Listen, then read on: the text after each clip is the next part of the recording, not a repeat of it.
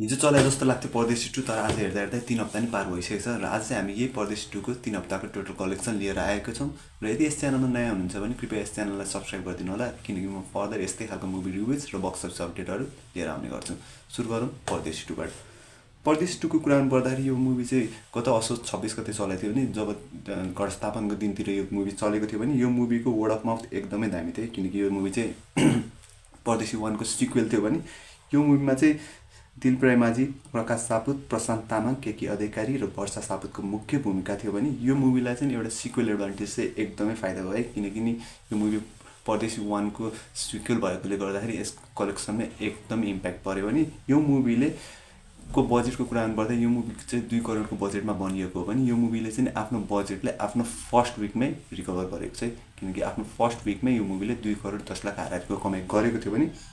आफ्नो दोस्रो week complete हुँदाखेरि नै यो मुभीले 3 करोडको मार्जिन पनि पार गरिसकेको थियो। हुन त दोस्रो विकमा आएपछि धेरैवटा मुभीहरु आए है जस्तै कि पशुपति प्रसाद 2 आयो, तेजस आयो, धेरैवटा इभन हिन्दी देखि लिएर हलिउड देखि लिएर बलिउड सबै टाइपको मुभीजहरु आए तर स्टिल पनि परदेशी 2 ले चाहिँ नि राम्रो इन्कम चाहिँ गरिरहेको छ किनकि अब यो मुभी हुन त यो मुभीजको कुरा गर्दाखेरि यो मुभी चाहिँ ठिकठाक छ है तर यो मुभीको बेस चाहिँ राम्रो थियो किनकि एउटा रेफरेन्स पनि हुन्छ कि किनकि यो मुभीले चाहिँ कस्तो भने अब नेपालको कन्टेक्स्टमा कुरा गर्नुपर्दाखेरि नेपालमा चाहिँ कति छ कि मान्छेहरु जो चाहिँ बेरोजगारीहरु छ नि जो चाहिँ परदेशमा जान्छन् आफ्नो फ्यामिलीहरुदेखि टाढा भएर र उसले भोग्नु परेको त्यो स्ट्रगल देखि लिएर उसको इमोसन्सहरुसँग जोडिएको हुनाले यो मुभी चाहिँ नेपालको कन्टेक्स्टमा एकदमै काम गर्यो भने यो मुभी को खासमा 3 विक पार गरुन्जेलसम्म यसलाई धेरैवटा कम्पिटिसन भेट्दा पनि यो मुभीले 3 करोड 20 लाखको मार्जिन पनि पार गरिसकेको थियो भने हिजोको दिनको कुरा गर्दा हिजोको मितिमा यो मुभीले 3 लाख हारारीको कमाइ गरेको थियो भने आजको डेटको कुरा गर्दाखेरि यो मुभीले आजको डेटमा पनि लगभग 2 देखि 3 लाख हारारीको कमाइ गरिसकेको छ जसले गर्दाखेरि यो मुभीको टोटल कलेक्सनको कुरा गर्दाखेरि यो मुभीले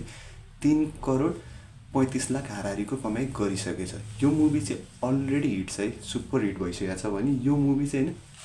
तपाईहरुलाई चाहिँ कस्तो लाग्यो कि यो मुभी के त्यस्तो रेन्जमा थियो कि यो मुभी सुपर हिट हुने क्याटेगोरीको मुभीज थियो इभन सो फार हैन यो मुभीजले धेरैवटा कम्पिटिसन इभन पशुपति प्रसादले जुन रूपमा अहिले कमाइ गरिरहेको छ त्यो रेन्जमा कम्पिटिसन भेट्दा पनि यसले यो मार्जिनमा कमाइ गर्न सक्दाखेरि तपाईहरुलाई चाहिँ म चाहिँ सक्छु भने हैन तपाईहरुको चाहिँ प्रतिक्रिया कस्तो छ यस भिडियोमा कमेन्ट गरिदिनु होला र फर्दर पनि बक्स अफिस रिपोर्ट र मुभी रिभ्युजको लागि मेरो यस च्यानललाई सब्स्क्राइब गरिदिनु किनकि म यस्तै खालको कन्टेन्टहरु लिएर आउने गर्छु till then take care and have a nice day C you again.